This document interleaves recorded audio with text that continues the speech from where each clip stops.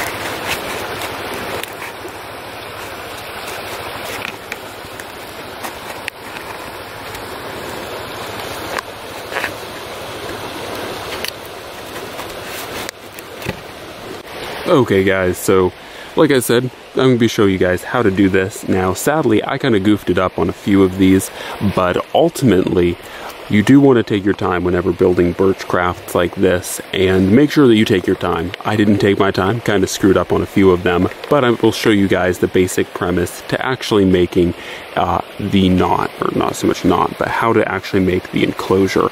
So it's very basic. What you're going to want to do is make cuts like you see here, and this allows you to bend both ends, such as this, kind of bending them into each other. And then you want to make a hole right about here and right about here and bend them into each other and basically pin it in. Now that's what I did here to show you guys, and this can be done in many different ways.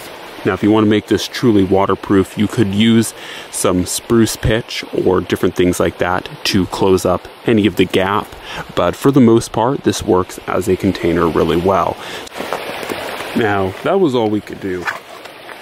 Now that was all we could do to save this piece of bark. Now I did like it, but let me show you guys what it should actually look like. Now this is very rough, and you could certainly fine-tune this if you desired, but this is the basic premise of what I'm talking about, of creating a birch bowl. Now let me go show you guys why the native Alaskans especially loved birch so much. I'll be right back. Now, by no means is my creation here perfect. There certainly are better ones. Mine is leaking a little bit because of a slight tear in one of these, but the reason why the native tribes liked birch so much is, as you guys can see here, aside from the leak on this side, and I could have done a better job at making this so that would be leak proof, but you guys can actually see that, hopefully you guys can see that it is holding water. So that's what they liked, what native tribes liked so much about these birch bowls, is not only could you go harvest berries with them and use them as baskets like their wicker baskets that they used or that they wove with willow, but you could also take these and in a very quick way make a waterproof basket that you could use to haul water. So that is what the native tribes loved so much about these awesome little birch bowls.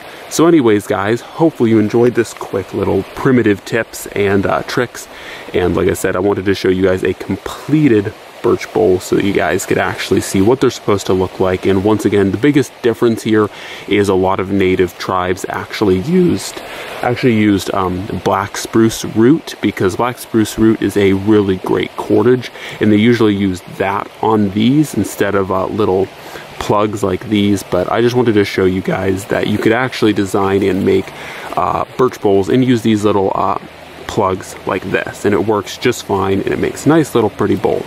So anyways guys, that's all for now. God bless, and I'm out.